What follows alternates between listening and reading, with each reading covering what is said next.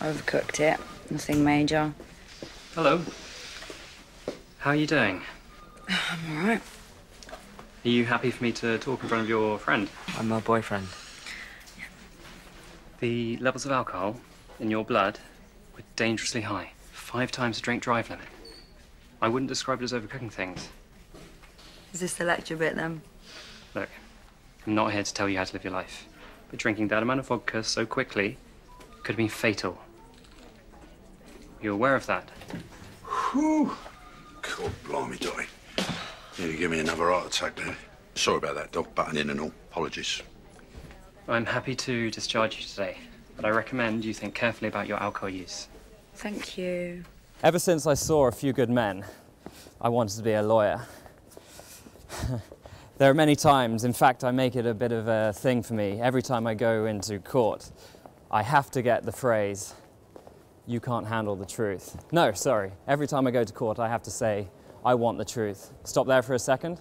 I just want to have a bit of me saying, "I want the truth." And sometimes I'll do more like, "I want the truth. I want the truth."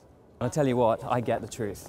Do you know why? Because law is not about facts and figures. It's not about studying. It's about psychology. And that's who I am, the psychology fucker. Older women? How old? Really old. Fuck it, yeah, really old. Let's do this. Gay? Men. Will you fuck men? Yes, I will if you need me to.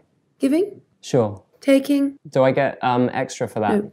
Then actually, we'll leave that one out, please, if you don't mind. Unless you, well, if you really need me to, I can. I'll put you on the gay list. Actually, please can I not be on that list?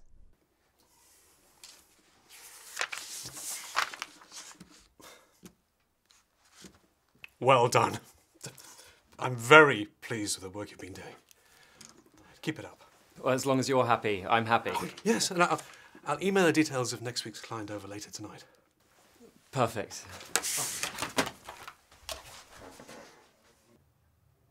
Well, goodbye.